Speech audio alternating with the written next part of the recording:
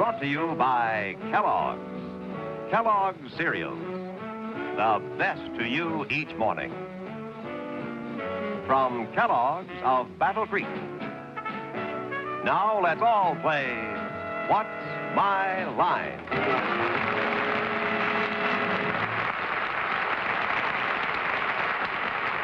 And now, live from New York, let's meet our What's My Line panel. First, the popular columnist whose voice of Broadway appears in papers coast to coast, Miss Dorothy Kilgallen.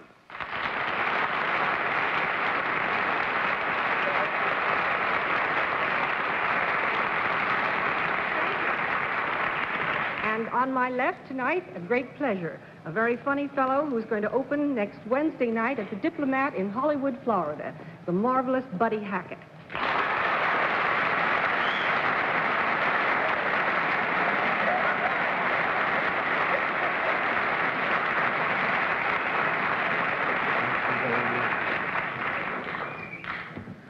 Now I'd like to introduce a young lady that has made fame and fortune throughout the 50 states and all over most of the world. A girl I'm sure you're going to love and enjoy, who will overwhelm you with her magnificence, and her sheer beauty is only overwhelmed by the largeness of her heart. I forgot her name. Arlene Francis.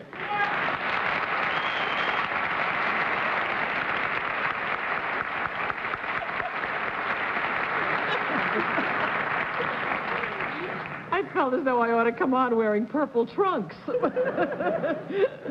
And now a gentleman who's in a very happy frame of mind, too, because tonight he leaves, or tomorrow morning, for El Paso, Stanford, San Francisco, Los Angeles, and Points West, and we're going to miss him for 3 whole weeks, but you're going to have him out there, Mr. Bennett, Cerf.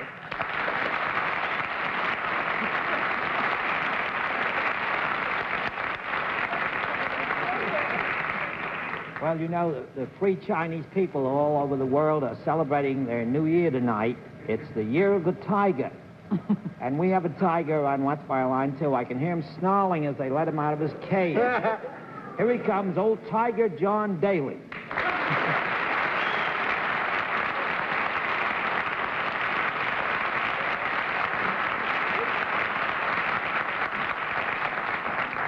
That's a lovely picture of Bennett, isn't it?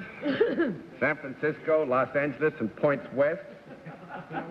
Like about 300 miles out in the Pacific. And with no flippers. Bennett, we hope you have a wonderful time out in the West. And they're lucky to have you, even for 3 weeks. We mean that. We hope they feel the same way when you come back. Good evening, ladies and gentlemen. We have, I think, some interesting tricks we're going to play on our friends on the panel tonight. Some interesting occupations and some very nice people who brought them to the theater. We'll also have a famous mystery guest before my friends on the panel a little bit later in the program. Now the first surprise for the members of the panel. Blindfold should be put on panel because we have good reason to want to have you blindfolded for our first challenger. Are the blindfolds in place now? Yes, sir. Yes, sir. All right, everybody's ready. Just say hello, hello. Hi. Hi. Hello, hello. Hello. All right, well, our first contestant enter and sign in, please.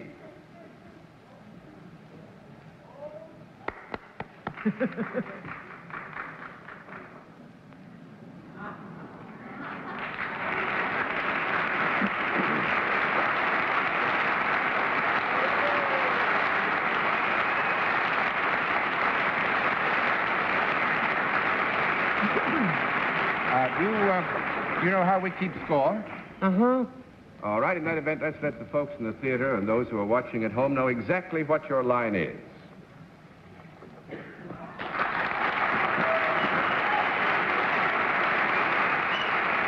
All right, panel. Needless to say, you're blindfolded because we have reason to believe that some element of identification would tell too much to one or more members of the panel. We will, however, tell you that our guest is self-employed and deals in a service. And we'll begin the general questioning with Arlene Francis. Does your service have anything to do with the entertainment business? Yep. Is it the picture business? A little. Very small pictures. 16 millimeter. Are you also associated with another branch of the entertainment business? Yep. The theater? Nope. One down and 9 to go, Mr. Cerf. Would that other branch of the service possibly be television? Uh-huh.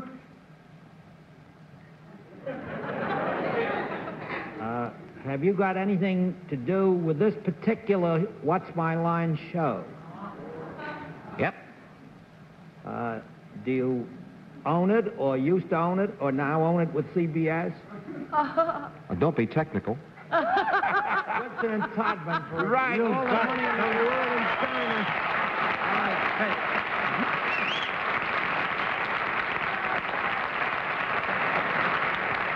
First of all, I want to congratulate Mark and Bill. I think they did a beautiful job with their voices, but we didn't get away with what we thought we might have a chance to get away with. And don't flip the cards and give them $50. I need the money. Oh, I think that's the least I can do. Thank you, Bennett. But there's a reason for all this that I think perhaps some of the folks in the theater and some of the folks at home will understand. This is actually our 12th anniversary. We are beginning our 13th year on the air with What's My Line, and Mark and Bill.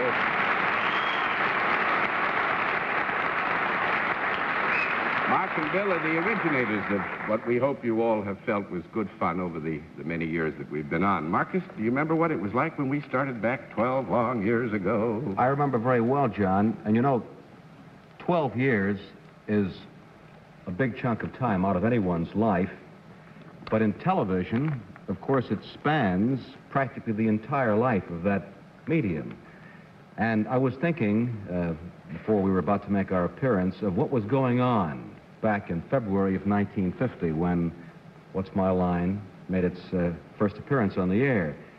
And the mystery guest of 2 weeks ago, Tuesday Weld, was 6 years old. Dwight Eisenhower was living up at Morningside Heights. He was the president of Columbia University. The Korean War had not yet started. Phone calls were a nickel. A young girl, 17 years of age, Elizabeth Taylor, was making a feature movie called Father of the Bride. A young man from Boston was in his second term in Congress. He was age 33. His name was Jack Kennedy. Dorothy, your daughter Jill, was 6 years old. Arlene, here she was. I figured it out, right? Arlene, Peter Gable was 3. That's right. And Jonathan Cerf Bennett was 3. And I was only 6 like Tuesday Weld. And as for you, John, and Bill and me, we had a little less money and considerably more hair. Yes, and sometimes I think a great deal more fun. But we did not come here merely to reminisce intramurally. Pardon me, sir, but are you inferring that I didn't exist in 1950? Buddy, we are very grateful to have you with us on our birthday party. But as I say, we're not here merely to reminisce. We're also extremely grateful, as Bill will tell you. Well, Mark, now that you've made us all feel terribly much older than we'd like to feel, I'm sure Bennett and all agree. It is a reminiscent moment because February 2, 1950, we did our first show. Mm-hmm. And strangely, in the annals of our business, where you don't much stay together, we have mostly all stayed together. Gil Fates, our producer, is still our producer. Frank Heller, our director, is still our director. Bob Bach, our associate producer, and Ann Kamensky have still been with us. Fran Schroeder, John Daly. John, I think, should be thanked especially. Bennett Cerf, of course, Arlene, Dorothy. And Buddy Hackett. And Buddy Hackett for being with us tonight with his rifles. But very frankly, you know, John has only missed 4 programs in 600 broadcasts. 12 years. That's true. And the only reason he missed them was because he was out of the country. And that's a fact that I reminded you on before air. Actually, I was surprised when you told me, Bill, because I didn't remember exactly how many, but I was in the Far East in Laos for 2, and I was in Moscow for 1, and in Paris for a summit conference. Those are the 4. I put them back all Remember, together. And Mark and I hope you'll continue for 12 more years. I emceed one of those, you That's remember? right. Arlene, did, sir. Arlene And I did one, too. Arlene and late Ernie Kovacs drove me crazy that night. That is right. John, we're taking up an awful lot of time, but one more thing before we go. Many It's the people raise. many people say what accounts for the amazing popularity of the show over the years. And of course, it's very difficult to analyze popularity. But I will say that one of the most important reasons is because I think the people of America accept this panel not merely as entertainers, but as friends in their home. I think that's Quite right. And I'm happy to have had him for friends for all these years. And you too. Both. Thank you, John. Nice to have you, John.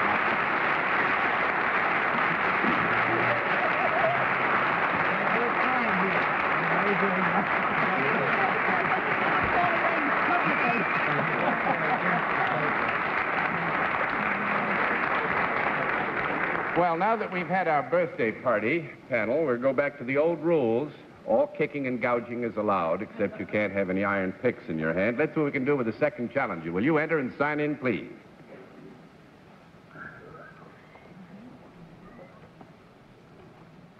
Dixie. Dixie Klein. Is that right? Is it Miss or Mrs.? Yes. Miss Klein, and where are you from, Miss Klein? Akron, Colorado. Akron, Colorado. Nice to have you with us. May I present the panel, Miss Klein? Now, would you join me over here? Do you know how we keep score, Miss Klein? Fine, then we'll let the audience in the theater and the audience at home know exactly what your line is.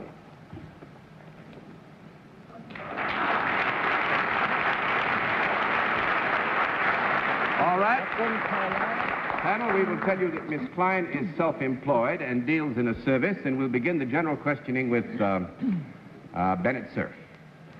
Miss Klein, did you say Akron, California? Colorado. Akron, Colorado? Mm-hmm. Is that up in the mountainous part of Colorado? No, it's on the plains. Well, that was a doozer, wasn't it, Bennett? That's 1 down and 9 to go, Miss Kilgallen. Boy, you're good at this game. You tricked me. Miss Klein, do you perform your services for both men and women? Yes. Do you perform them indoors? Sometimes. You can also perform them out of doors. Yes. Do you have an occupation that is also the occupation of many men? Yes. Would you say that more men in the United States do this than women? Yes. Do you use tools in your work? Yes. Are they anything that would apply to plastering or carpentering or doing anything around a house or a building? No. Nope. That's 2 down and 8 to go, Mr. Hackett. Well, I have a different way of attacking this sort of thing. All I want you to do is concentrate in your mind, and I will just know I get waves by just think about. You don't wear the type of clothing you're wearing now when you're performing this service, do you? No. Well, I mean, that's like a yes, really, you know. But I don't know how to phrase that. I talk a different... See, I talk a different English than you do, Mr. Daly, but I'll tell you when I get a no. See that? I will accept that the answer in that case was yes, I do not. You Yeah, continue. that's right. Thanks a lot. But I didn't have much education, just went to 3 or 4 colleges to deliver furniture. Is there service that you perform, do you also do it with children sometimes? Do you also do it with Do children? you also perform it for children? On specifically for children? At times, as well as adults.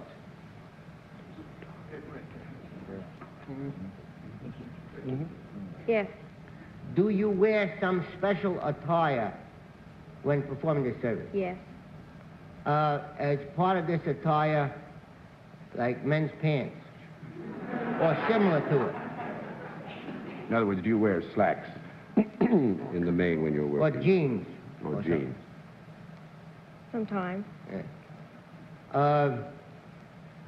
Do you work with animals in performing this service? Sometimes. Do you work for the government in any way?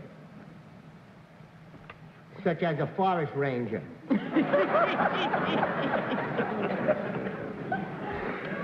No. You don't work for the government? No, that's 3 down and 7 to go, Miss I Francis. thought she was a general. Are you associated with different kinds of animals rather than just one breed of animal? Yes. Would you have anything to do in either a zoo or a zoo in a park?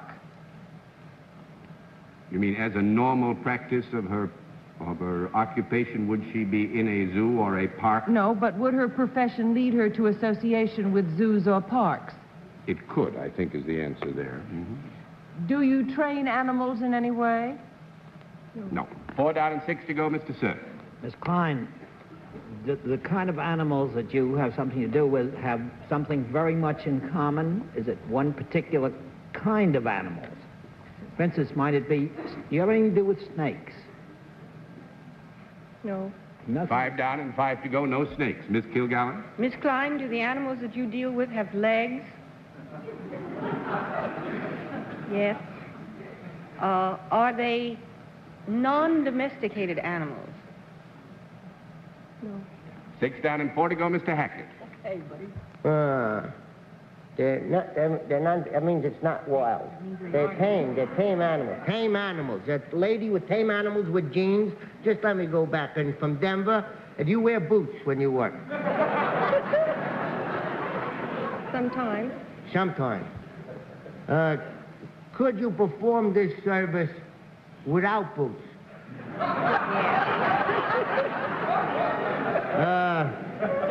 You get one of these sheep herders on here, you don't know what to do. Is this service that you perform for people got to do with selling them something? No. Nope. 7 down and 3 to go, Miss Francis. Would you have anything to do with the hospitalization of animals? Sometimes. Do you have a, sometimes only? Then would you be called a doctor or a veterinarian? Yes. All right. You got it?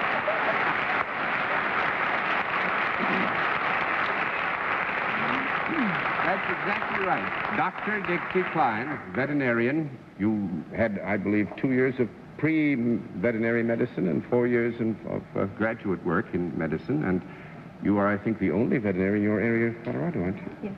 What sort of a work day do you have to put in? It varies a lot. It does? What's the real long one, usually? From about 7 to 10. 7 till 10 in the morning? That's not bad. We work longer than PM. Oh, 7 to 10 p.m. I bet it is a long day. Well, I think that the profession is lucky to have one so attractive and so talented, and we're lucky to have you as our guest, and thank you for joining us on What's My Line.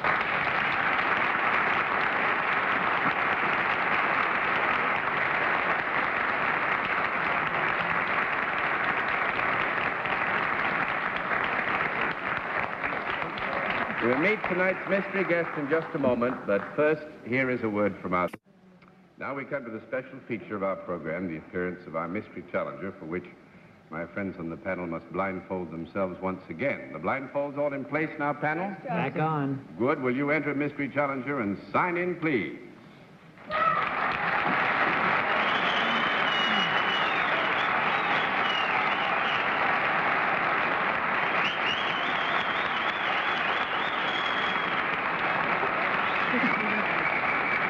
All right.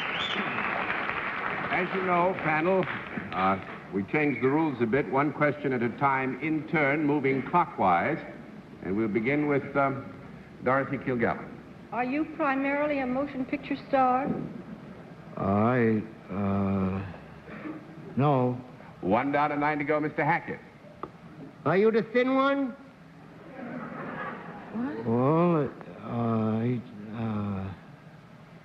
Are you speaking now of a part played in the cinema, The Thin Man? No. I'm talking if he's Mr. Sinatra. Oh, no, that's 2 down and 8 to go, Miss Francis. Are you a performer in the medium of television?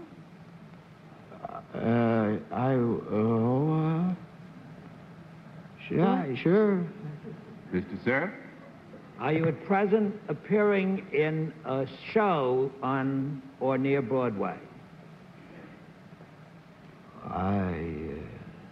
No. That's 3 down and 7 to go, Miss Kilgallen. But have you appeared this season in a show on Broadway? On stage?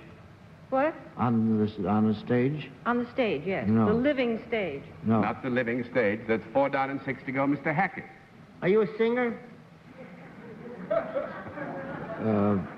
Professionally? Yeah, professionally. No.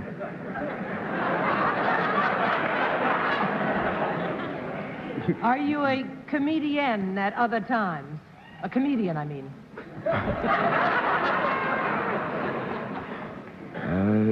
At times. Mr. Cerf? Have you been in New York in a nightclub or in a hotel room this season? Professionally. Professionally, yes. No. That makes it 6 down and 4 to go, Miss Kilgallen. Would you say that your most spectacular fame has been in the area of television? I'd rather have John say it, I think. I think that can be answered yes, and very unequivocally. Mr. Hackett?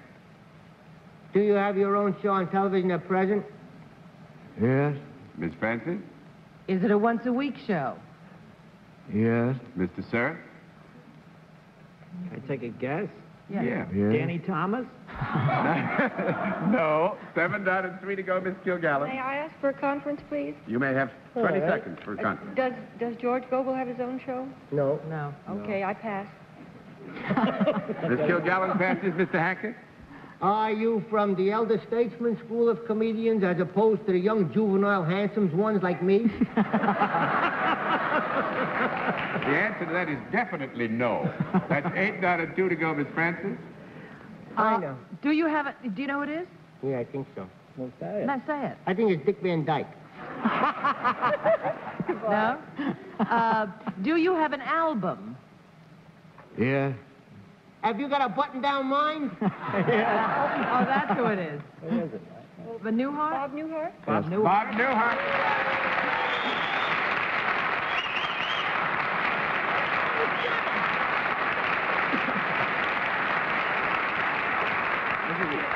Why didn't you show up last night, you rat? I talked to Buddy this past week and couldn't remember if I had said I was going to be on the show tonight. You told me you were going to be the mystery guest. That's why you guessed it so quickly.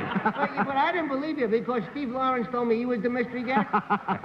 And Edie told me she was, and everyone told me they were. As soon as I said I'm going on, everyone I know said, I'm the mystery guest. Bob Newhart is one of the most refreshing things that's happened to television, in my opinion, in many, many years. His program on Wednesday night, 10 o'clock on NBC, I believe it is. I find a complete delight. And Mrs. Daly and I nearly had to send for the doctor the night you did the takeoff on the PTA meeting. Yes. Remember when you were the teacher? It was one of the funniest things that I've seen in a long, long time. More than that, though, I think I'm prouder of Bob for many reasons, and one of them is the fact that he's really an old television man. You used to be a technician and director, I was a producer, writer, and worked out in Chicago, didn't you? I was talking tonight. We were on, I had a Man on the Street show that was opposite Captain Kangaroo and Today. And in 16 weeks, we got 4 letters. Oh. Oh, That's barely intelligent. I just want to give you one bit of hope, because I know you've got a wonderful career stretching ahead of you, Bob. I never had that many, so you're ahead of the game. Thanks very much for being our guest. It was great fun to have you with us on our birthday party. Thank you very much. Lots of Happy success birthday. forever.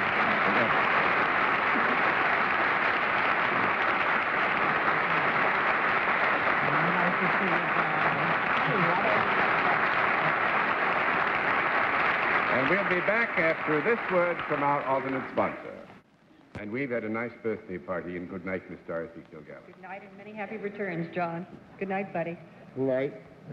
Good night, Mr. Daly. It's been nice visiting you here. It's been nice And having I you say back. good night, Arlene. Is that what you do? Like, Why not? oh, good night, Arlene. Good night. Good Hey, night. everybody, what do I care? Good night.